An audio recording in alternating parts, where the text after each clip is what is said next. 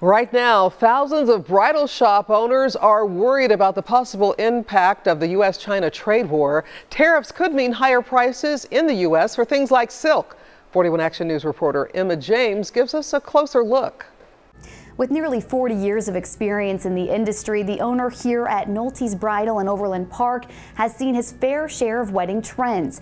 And when it comes to the possibility of tariffs in the next couple of months, it's not something he's concerned about.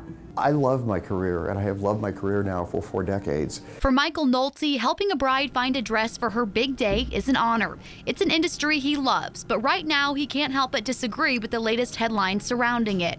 A quick Google search shows a handful of headlines saying the tariffs on Chinese products could be devastating for the bridal industry. I think that maybe they're just saying that to be a part of the bandwagon of the sky's falling in and we have a terrible administration and let's complain about everything today and be in a ruckus about it.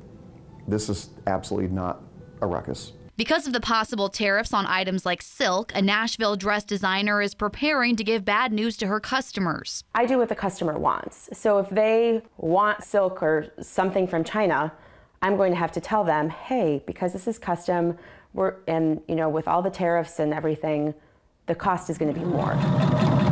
Nolte believes the tariffs likely won't happen, and if they do, the effect won't be felt on the entire industry. The reason I say that is because there already are so many other fabrics that have been used in bridal for years. Nolte believes most brides care more about a dress's silhouette rather than fabric. While he's not worried about tariffs affecting the cost of a dress, he does think a possible tariff on silk will motivate knockoffs. I'm sure that already they're making cheap acetate copies of silk dresses. He wants to encourage brides to be vigilant about where they get their dress from. Something as personal as a bridal gown should never be ordered on the internet. In Overland Park, Emma James, 41 Action News.